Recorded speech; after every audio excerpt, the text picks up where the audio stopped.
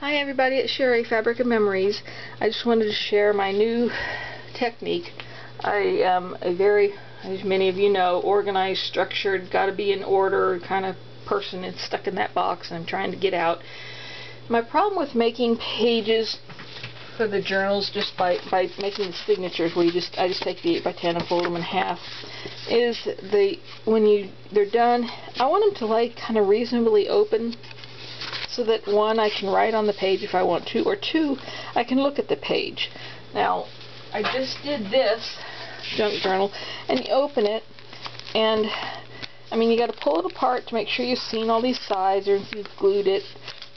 Pull this to, this whole middle section here, each on either page is annoying to me. This lays open flat, but I still, see how I still got to kind of pull the page to make sure I'm reading all of this, which is annoying to me. So I asked some of my friends on my groups and got some ideas, and here's what I've come up with. I still just took cardstock.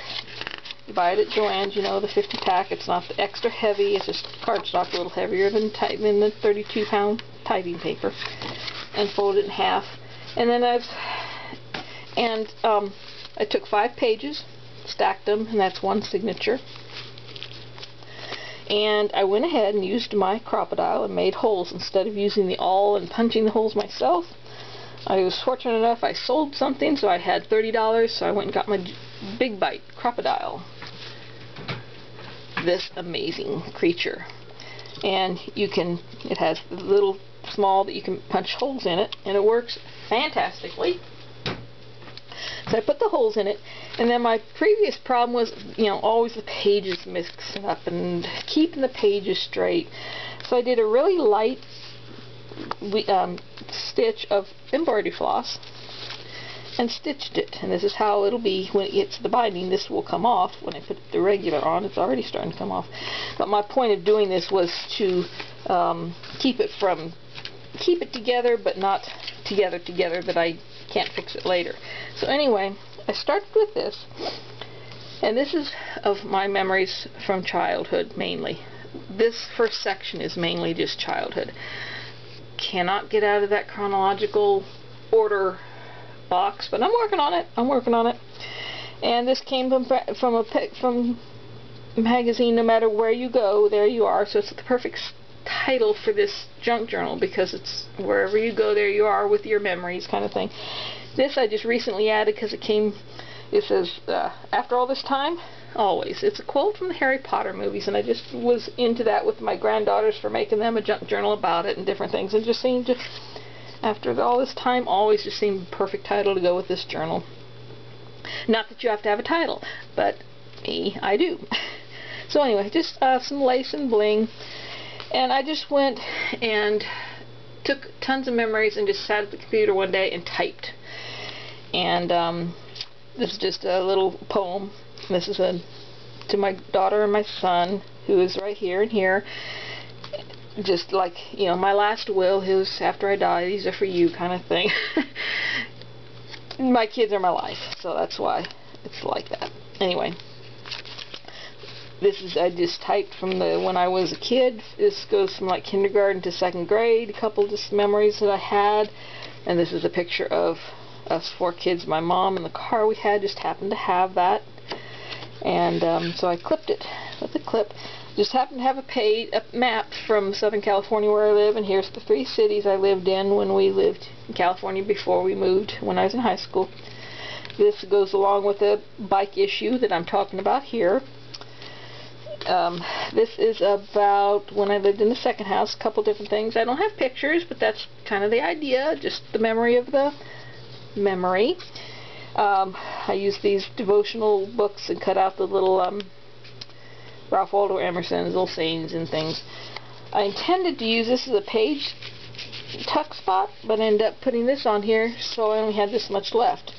And me, I gotta use everything, so I got a tag there, but then that kind of looks dumb, because to me a tag goes this way. Stupid, I know. I'm working on it. So that's there. And I can write on the back if I want, or if I come up with something else, maybe I'll find a picture or something else I can put in there. Or I can just leave that there and have it look nice and shut up and move on in life, right? when you go to the thrift stores, look and see if they have greeting cards. This was a greeting card, and it came out to like here, but I cut around close to outlining these flowers, and then took my ink pad and put pink around there, and so it sets it off from the white background. And these are letters that I wrote to my grandmother back when I was in high school. When she died 40 years ago, they gave me all the letters back, and she had kept them all. I was shocked. I thought, oh my gosh, Grandma, you loved me. And so she kept them all, and they came back to me. So these are all letters that I wrote to her, 45 years old here, and just stuck them in there. I'm doing these pages, filling some now, but leaving some spots just in case something else comes up, or mainly because I don't know what else to put in there. This is an envelope, and I made it a tuck spot. Don't know what I'm going to put in there or what I'm going to write, but there's some space for later. This envelope I have, this is all about my grandparents and my uncles, or cousins, my aunt and uncle here, and then their children. We were all kind of really close. And I didn't know what I was going to put in here, but then I found this picture of them with my folks. So that kind of goes along with the memory, but I need to stop with the pictures. This is coming apart, but that's okay because it's going to come apart later. But again, just typed it out, little ink around the edges to set it off from the actual page. And this is about my mom and her cooking, baking. And I wrote about it, and then I put this little pocket in here and printed out her 3 favorite recipes. Nothing special, just printed it out. I know them by heart, but whoever gets this might want it. But still, it's just the point. When I get older, I may forget about all those and need the recipe. But again, words that I cut out of a cookbook. This I just taped in. Her caramel corn was the best. She also did fried her own tortilla chips, which anybody can do. It's no big deal. You fry them in oil, but they are the best. And we always had them, and now with me, I always made them for all our family functions.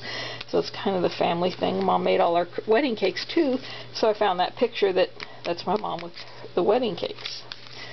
So that's just those memories. This is my sister, and me and my sister, and a couple things I remembered about what we did. And again, I'm back with the pictures. I need to get away from the pictures, but in a way that's okay too. So again, my issue about liking, I love, when I was a kid, the libraries, those card catalogs and checking it out. And I always wanted to be a librarian and be able to write the borrower's name in there and that stamp, be able to stamp the due date. Oh my gosh, that was the best thing. Wished I had done that, but I didn't. And this is one of the card catalog cards for all the books. And then I just wrote about it and all that. I also thought these time cards were just the coolest thing. Couldn't wait to get a job, so I didn't care what the job was. I just wanted to be able to clock out on a time card. So this is what I had. You top in and then out for lunch, and then back in and then out for the day. And I taped it. Now I'm going to write on this up here because I love typewriters and I like typing. I love to type, so I'm going to write about that up here because there's an issue with a typewriter and my brother. And blank, I don't know what else to do, but I love this picture. Why, I don't really know, because this kind of style isn't exactly my style, but it's just so pretty. So I put it in there and made it a flip page. And this page is going to be about my sewing. Here's the other part that I have, and I'm going to stick a old recipe pattern in here, make it flip. And then I made some cards about sewing, the little tabs and things like that. So that's a page in progress.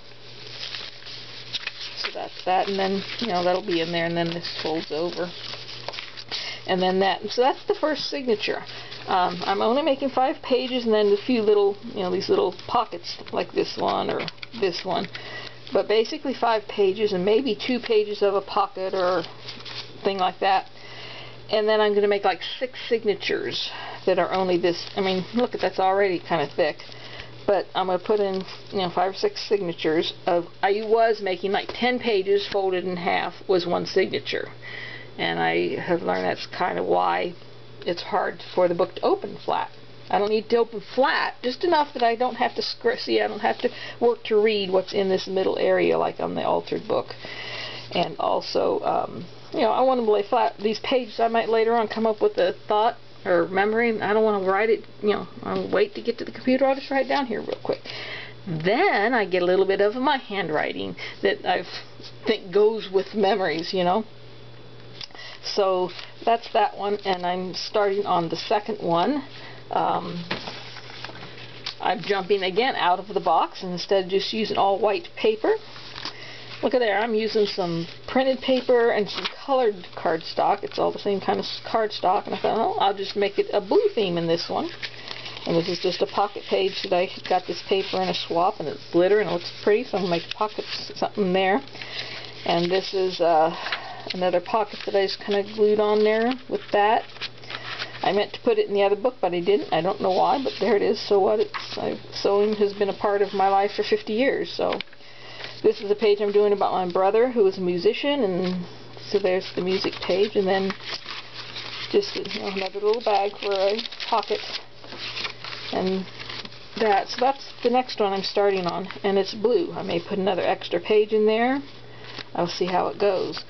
And then, I'm going to get 5 of these small ones, or 6, whatever, and put them and see how it works. So that's my, what I'm doing now, how I've moved ahead in the junk journal world, and I thought I'd share it with you, maybe get some ideas on things that you could do for your pages, and also to thank all the friends on my Facebook groups, Junk Journal Junkies and Junk Journal Creations, and so many others that I ask, how do you do this, or why do you do that, and they are so nice to tell me and help me with my problems. So here's my problem solved, hopefully.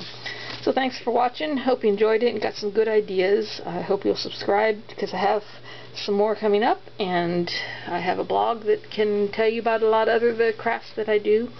And thanks for watching. Hope you got some good ideas and some inspiration. I know what it's like to get in the funk. You can't just think of what to do, so you watch and watch and watch, and then finally get some good ideas. So have fun junking, and I'll catch you later. Thanks for watching. Bye.